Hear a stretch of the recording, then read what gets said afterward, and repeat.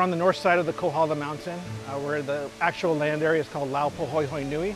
And we come in, we'll land, a lot of photo opportunities for our visitors. So you see these sea cliffs from the air, and they're pretty massive. Then you get down here and you look up, and you realize how large it is. It makes you feel pretty small. It never gets old. I'm working right now.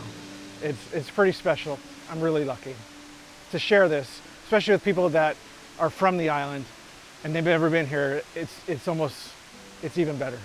It's a pretty special spot.